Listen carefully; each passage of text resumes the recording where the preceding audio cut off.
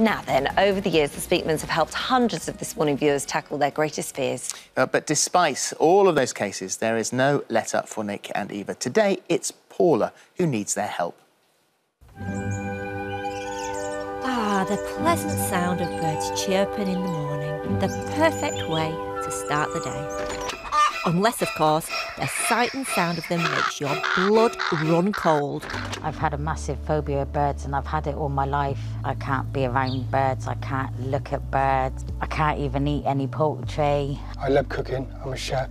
Most of the dishes I do involves chicken, but we can't have it because of her fear. Going into town, I don't like that because, you know, there's birds everywhere. It makes me scared to be outside. She'll hide behind me, use me as a shield, and try to walk away. I'm hoping that by meeting the Speakmans that I'll be able to face my fear of birds and be able to do things like sit on a beach and eat fish and chips because I'm not going to be worried that a bird's going to come along. To gauge the severity of Paula's fear, Eva and I have asked her to meet us at the local city farm.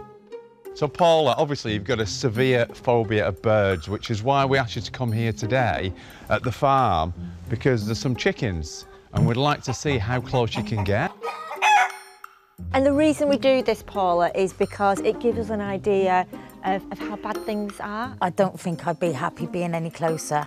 If you had to kind of scale your feeling of discomfort right now on a 0 to 10, I'd probably be about 8 at the moment. you're actually an 8. Yeah. We can see that you're really suffering We with can. this. Should we go and get this sorted out for you? Yes. Go on.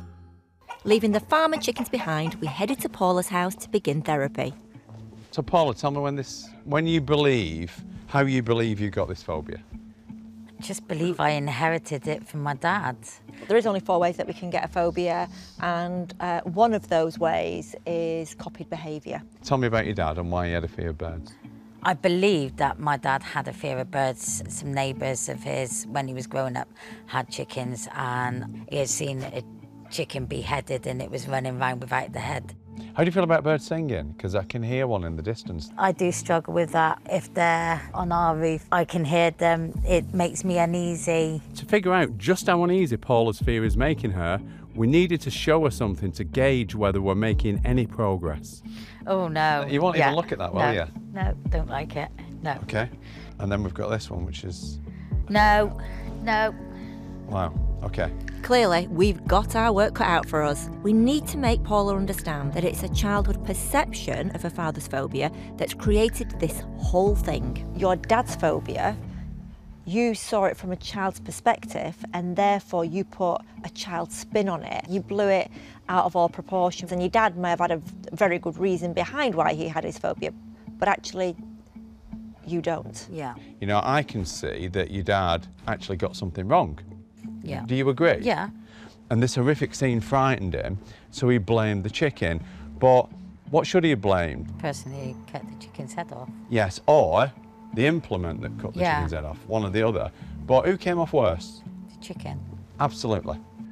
Is it time to put this story to bed and realise that that chicken was the one that suffered, and it's wrong to persecute, you know, the chicken as a species, and also every other bird that wasn't even involved? I get it from your dad's perspective, he was a little boy, and I get it from your perspective, you were a little girl.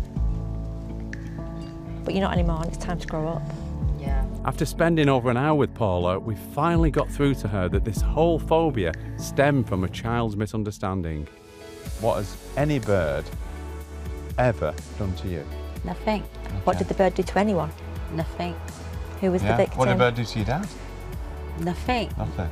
The bird's the victim. Yeah. Bird is the victim. And who caused this in you? My dad.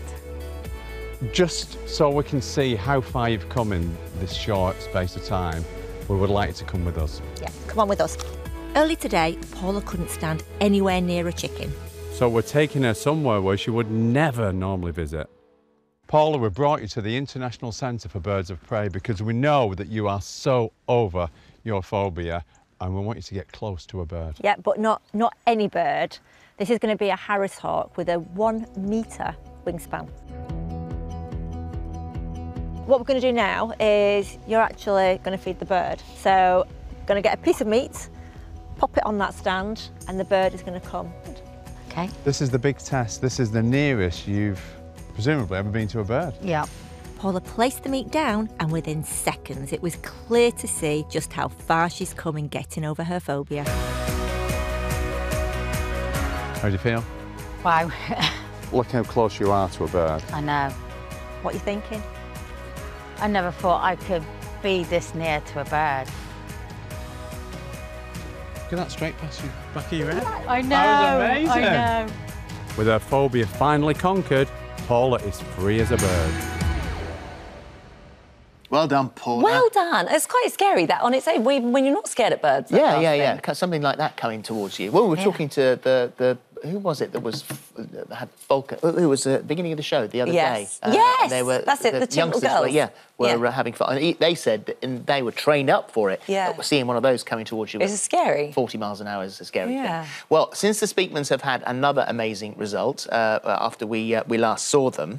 Yeah, last week in our phone-in with Deirdre, we spoke to a viewer who was suffering with PTSD after losing her husband. And here's a little bit of what she said.